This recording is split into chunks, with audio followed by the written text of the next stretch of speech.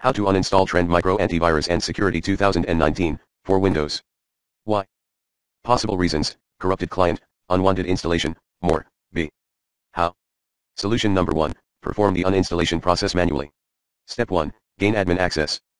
Step 2, start the standard uninstall routine. Step 3, restart your computer when ready. Step 4, optionally clean related projects, components, or software remains, such as Trend Micro toolbar for Google Chrome. Follow me, exactly.